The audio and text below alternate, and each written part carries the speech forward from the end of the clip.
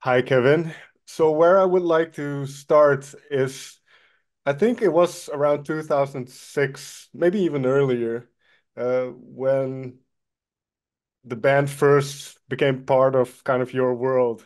What were your first impressions of what they were doing? Basically, I met the band in Tunis. I was playing with my previous band, which is Adagio. It's old French symphonic band. Sure. And we were opening for Robert Plant. And just before Adagio was playing a little young band from Tunisia called Ecstasy. And in fact, it was four of the band members of Myrath. And what interested me about the performance is even if it was not really professional, I could for the first time, listen to um, metal with Oriental influences, but the good way. I mean, for example, I'm a huge fan of symphonics, and they are doing a lot of Oriental arrangement. But then I realized that it was from the root. I mean, the real Oriental arrangements. So it was really interesting and interesting. It was not marketed. It was long. They were playing a long 10 minute songs with a lot of progressive stuff, not very well constructed, but in fact, I have been really interested in working with them, and I proposed to work with them.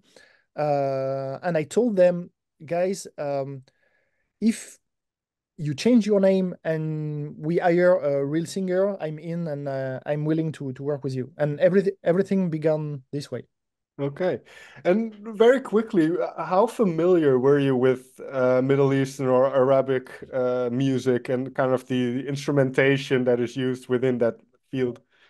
At the moment, so 15 years ago, what I knew about Oriental music was what my teacher taught me when I was doing, let's say, classical studying, because I started Sure. piano at the age of 5, and I studied a lot of arrangement and Oriental stuff, but as a European, as a French guy, you know. Sure. Basically, it took me few years and maybe 200 flights to Tunisia to learn how to arrange and compose real Oriental music. So it took some years.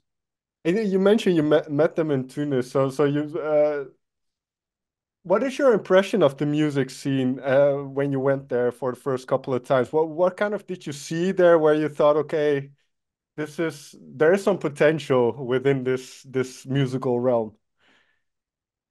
Um, Basically, if you are talking about metal business in Tunisia with Oriental influence, unfortunately, there is no business. Okay. There is no business.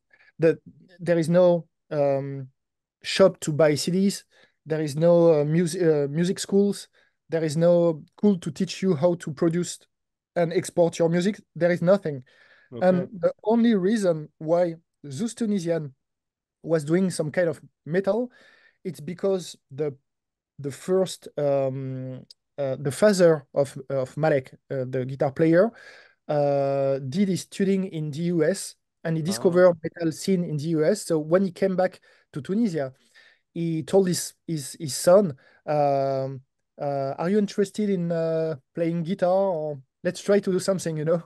So no, unfortunately, there is no music business for metal. The only thing you can find in Tunisia is yeah, Arabic music made by old Arabic guys. So Sure. nothing around metal. And yeah, and the metal scene there is really small. I mean, there is maybe 7,000 metalheads there. Okay. Each time we play Tunis, we play in front of 7,000 people. So that's a close market, and that's it. And unfortunately, it will not grow, I think. Well, why Um, not? because for Tunisian band, it's impossible to export your music. It's Mm. impossible for many reasons. The first reason is it's forbidden to own euros. It's Ah. forbidden to own a credit card. It's forbidden to almost everything. So if you have the chance to play with a band member which is in Europe, he can help you. I mean, to pay Mm. for flights, to pay for to go to see the record labels. But if you are a 100% Tunisian man, unfortunately, it's impossible. Okay. And we tried for many years to give a little bit of help to Tunisian musicians, but it's still really really difficult for them. Oh, that's very sad to hear, but it's cool then that a band like Myrath exists, at least to me. And I don't know if you've ever spoken to the guys about this, but what is their drive? What is their passion to do this? Because it sounds like it's not the easiest road to choose. I mean, they they love music, and um, and that's it. And even if for them it's every day, I mean, every day it's complicated. The Mm, last tour we did in South America, for example, um, each time we needed to get on the flight, um, we were not allowed to get on the mm, flight because of the green passports, and everything is same time complicated, more complicated for them than for a regular band. But sure. they try to to find the energy to continue because of the love of music, and also to prove that you can do something even if you are not born in the right country, I Mm. think. I think that's a very important thing to realize because once something has been done and other people can see that it can be done, then obviously the world has changed and people can follow in their footsteps. So, was there for you a moment? I believe you were already involved from Hope onwards, right? The first album, and you've been involved the entire time. Was there a turning point or a breakthrough at some point, you think, for the band? Um, Yes, definitely. I mean, I started to work with the band with Hope. I was only the producer. I mean, I Okay. just recorded and produced the songs, rearrange a bit. That's it. The first album sold quite good for first album. I mean, Mm, we just found a little distribution deal with a small French company, and it was okay. And I decided to invest more of my time, and I started to compose for the band for the second okay. album. It went a little bit better, and for the third album, I decided really to compose by myself two, three songs because I wanted to provide to the band the experience of composer I had because I'm a little bit older. And what we saw is that the sales um, have been increased for this third album, a way that we can consider maybe in the next future to make Myrath a living, you know. Okay. But what changed everything is the video clip of Believer. Mm, Um, when I told the guy, okay, the guys, okay, let's do a crazy video clip about Prince of Persia stuff. Um, which costed so many money that we needed to do a crowdfunding for it because, of mm, course, we didn't have any money. Yeah, the day we release it on YouTube, it changed everything because a lot of people around the world started to discover the band through this strange Prince of Persia story. right. Yeah, yeah, yeah, and yeah, and it helped us to start touring and to make it a more professional way. I mean, Yeah, and I think it's really cool because I don't know if that's always been the case, but especially in more recent years, it seems like the audience is more accepting of kind of all kinds of different types of metal. I mean, there's a band from India called Bloodywood, which is amazing, I think, and there's all these bands that have their culture woven into the music, and I think that's it is part of it. I don't know if this is a good question, but is part of it also kind of trying to share the Middle Eastern sound or the, as you mentioned, the Oriental kind of sound? Is that part of the idea behind the band, or is that just the way things happen in the studio and the creative process? yeah, yeah, I think the main idea is when you are born in Tunisia, surrounded by folkloric elements like darbuka, dove, mezweed, quarter tone violin, it's easier for you. I mean, it's natural for you to try Mm, to compose this way because your brain is formatted this way. Um, for me, as a pianist and composer and producer, it was really interesting and challenging for me to discover new stuff and to dig because the best way to be a better musician is to discover new stuff. So sure. to practice new stuff. So me willing to be a better musician and the band members willing to express themselves through their roots. It became a total natural process. I mean, it's not intellectualized or whatever. It's just natural. What have you, as a composer and arranger, then learned? And maybe you just mention one thing, but something that you've learned about that type of music compared to perhaps the Western music we're more used to. What is one big difference or something that stands out? There are two main differences. The first difference is the elasticity of the rhythm. I mean, as a European guy or American guy or whatever, if you want to write on a paper a rhythmical pattern, for example, ta ta ta ta ta ta ta, you know that you are gonna put your note, the dot, and blah blah blah. And in Africa and Middle East, you have an elasticity where you can add extra millisecond Mm, after you end with something with an elasticity which make you feeling that it's not accurate but you are flying between all the measures, you know. And this is something you need to learn because it's not natural at all. um, there is a Moroccan pattern, for example, which is gnawa. mm, If you want to play gnawa, the principal rhythm of gnawa is, and if you try to program this on Cubase or on Pro Tools, it's impossible because each bar you need to add an extra few milliseconds. So, but it provide a feeling of something that is over the top if, in terms of groove. You know, it's over the groove. sure, sure. So but the main difference and the second main, of course, is the use of quarter tone regarding the scales you are using. And of Okay. course, it's totally different. Um, Within Myrath, we use sometimes quarter tone, but especially with violins. Because doing quarter tone with guitars, we tried, but you know, it's an instrument with a fret. I don't know the name in English, but the bars, you know, like this. Yeah, yeah, So yeah. it's really difficult to do quarter tone, but also quarter tone, you need to learn where to put the quarter tone. Mm. And it's something you can't learn when you are born in Europe, for example. Yeah, you need to do that for years and years and have the feel, right? Yep. One last question before we delve into karma, but was there ever a thought of, well, let me put it differently. Was it always a given that the band would sing in English? Um,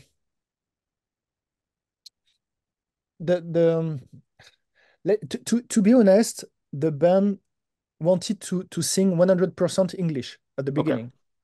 Uh, Maybe because of the frustration to be Tunisian, or maybe a complex to be a Tunisian surrounded by European metalheads. I don't know, but they wanted to do like the others Mm, naturally, which is in fact a good idea because I think it's important for the fans to understand what we want to say. sure. But I remember that for the second album, the record label told us, could you please do several songs mixed with a mixture between English and Tunisians? Because people want to discover your roots and you Mm, don't have to be shamed about your language or this kind of stuff. So we started to introduce Tunisian language and lyrics since the second album. okay. We haven't done this for this last album, but for the previous album, it was the case, and which is cool for the singer because it's your mother language, so it's Right. really easy to do it. But yeah, the main reason of the English was yeah, it began with a complex inferiority complex. It's strange, but it's the truth. But in fact, it's a good way to have people around the world understanding what you're saying. So Yeah, I think you do open yourself up to more of the world in that sense. So let's get over to Karma because how does an album start then with the band? Does it start with you? Does it start with a certain? Does the band come with a couple of songs? Or how does a project like Karma start?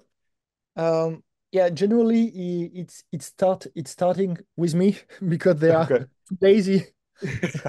If I wait for the drummer or guitar player to provide some songs, it will never happen. So I Okay. need to. They have good ideas, but I need to push hard. So I started to work on a couple of songs, and unfortunately we had COVID, and yeah. So we were. It's important for me to explain this story around COVID because it changed the way we composed. Okay. So, we were touring in Europe. The last gig of the tour was it was half of the tour, but the last gig we played was in Leipzig in Germany. Mm. And suddenly border closed, like all the government come back to home and blah blah blah. So as a French guy, I could make it in 24 hours to come back. But unfortunately for the three Tunisian members, the Tunisian government didn't bring some flights for them. Okay. So they called me and they told me, Kev, we are stuck in France. What should we do? So I told them, okay, come to my tiny house and let's try to figure out a solution. And unfortunately, we couldn't find a solution. So they needed to stay for 6 months. Okay. It was impossible for them to come back in Tunisia, impossible. So I took this opportunity, even if it was difficult, because 5 guys plus my wife plus my Wow. dog in a tiny house, it was a mess everywhere. Sure. Uh, but I told the guys, yeah, let's try to compose together a different way, because generally for the previous album, all the process was very digital. I was providing an ID through Gmail and there Mm. recording something, and it was really digital and not very natural. And in fact, it was the first time we had the opportunity to be together in the same room. So me having my piano and having a singer in front of me and telling him, okay, can you try this?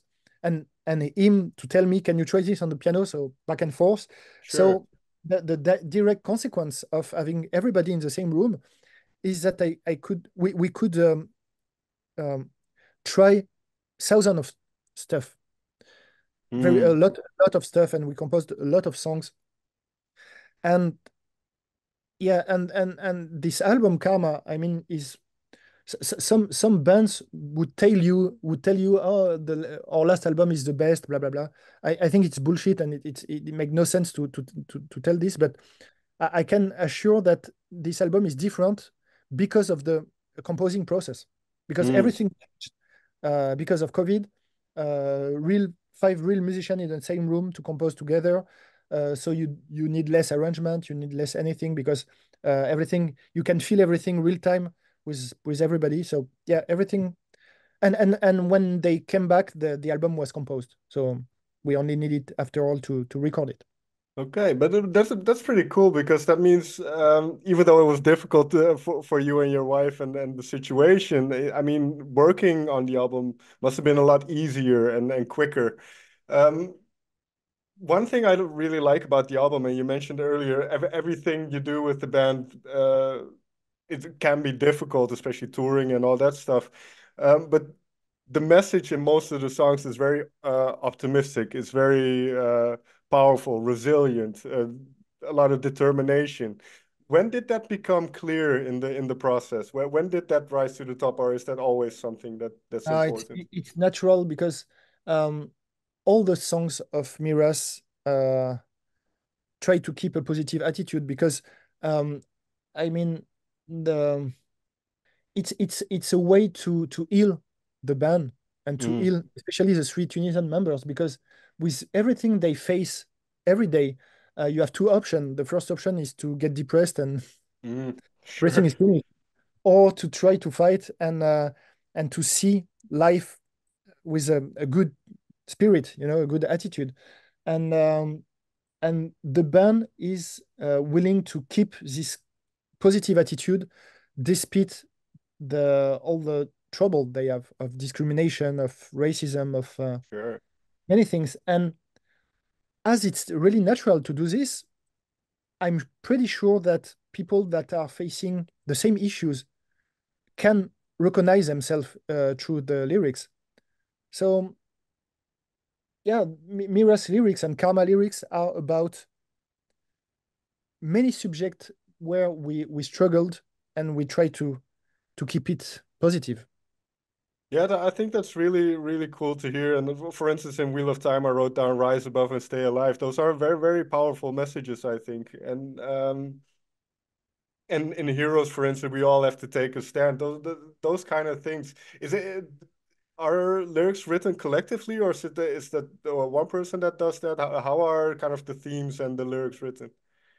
For the theme of the songs, we discuss together, Okay. uh, and Zaire is providing the most insight about it. I mean, the most information, and we provide all this information to, let's say, real lyricists, but because we are not. And for Karma, we worked with Ayman Jawadi, who Hmm.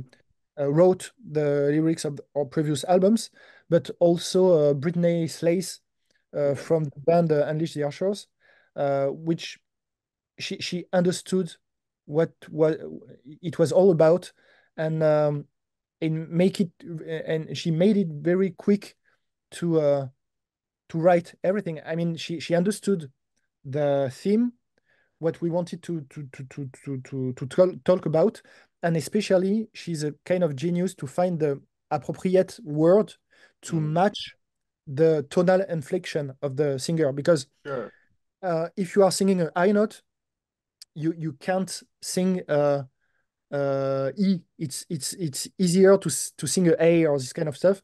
So she adapt all the word depending the context of the vocal elements, and she did it great. I mean, Oh yeah, that's amazing, and it's something to think about. That the tonality and the pronunciation of certain words there are important as well, in how they fit within the song.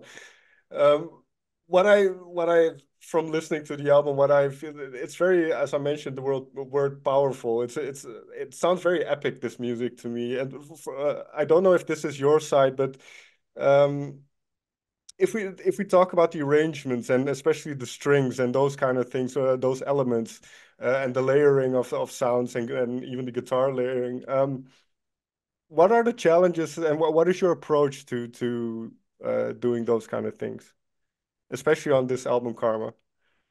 um, yeah, it depends the instrument. For example, for the brass and violins, generally I start with a single monophonic line. Like I have just the idea of the theme, Hmm. and when I start the arrangement of this theme, um, I try to choose the right sound depending on the context, and it's really difficult. For example, um, um, I need to work on many things: the panoramic, the volumes, the reverbs. Hmm. Uh, when something needed to be fast, I use violins.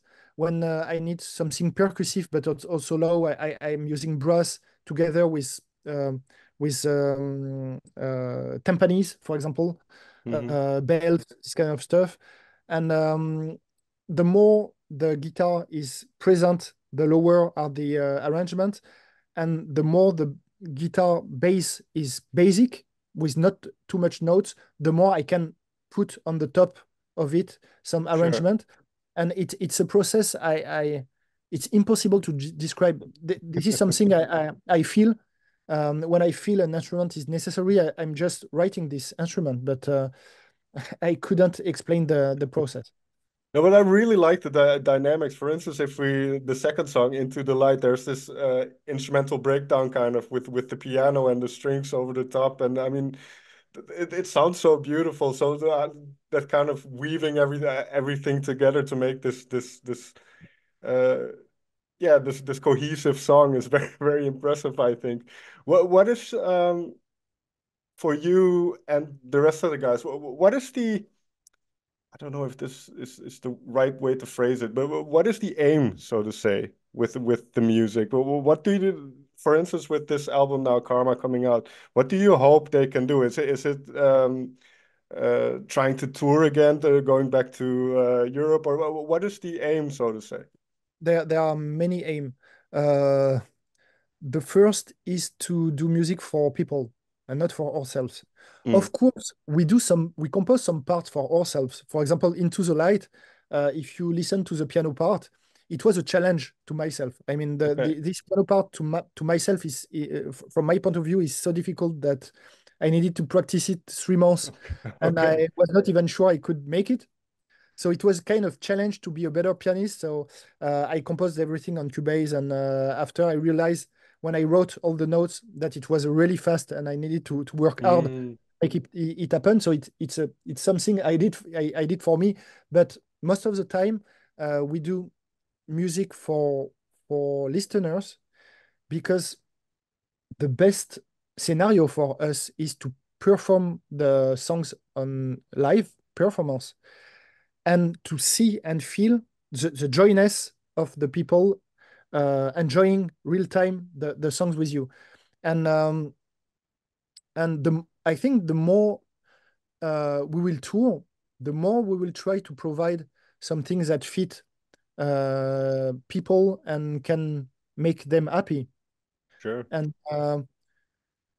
And yeah, and by experience, for example, if your song is too complicated, it's difficult to make it sound good live. If it's too proggy, so it's difficult to have a good experience with the fans. So with this kind of iteration on stage, Mm. uh, we did little bit simpler songs on this album, for example.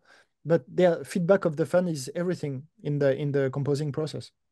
Yeah, talking about the fans, because obviously here in Europe, we have a lot of people who were either born in the Middle East or have parents who were born in different parts of the world.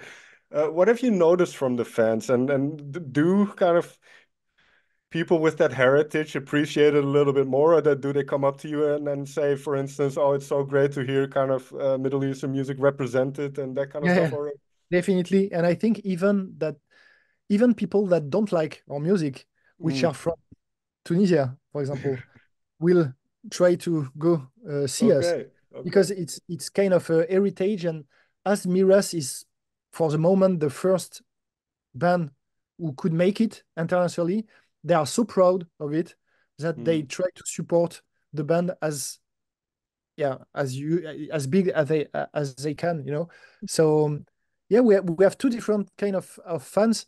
The European people we are discovering through our music new way of composing, and of course all the fans from Arabic countries, which are very proud, um, because the image of Berberian people or people from Middle East is not as good as we could expect in Europe, and there are a lot of amalgams. So having three Tunisian members doing metal is surprising, and yeah, a lot of people are interested in this, because it gives another aspect of what you can do when you are born there. So Yeah, I think it's really cool, and I hope it inspires a lot of people from that part of the world to pick up a guitar or to think, hey, I can maybe start a band as well. Last question. The album is called Karma. When was the d decision made to call it that? the name was found maybe 10 years ago, Okay. by Zaher, who told me I would love to have an album called Karma. And for this album, when we realized that karma was the topic of all the lyrics, I mean, when everything was written and we could speak about discrimination, climate change, racism, failure on life in life, um, the best single word to represent all of this was karma. And I told her, yeah, let's take this name, because it's representing so good all the theme of the lyrics. And yeah, we choose this along with the rotten apple on the cover. I mean, if you see the cover, the beautiful girl is not that important, let's say, but the most important element is the beautiful apple in the outside and rotten in the inside, and it's also represent karma and the theme of the songs. Excellent. Kevin, may I thank you so much for talking to me about the album, about everything. Yeah, thank you very much, man.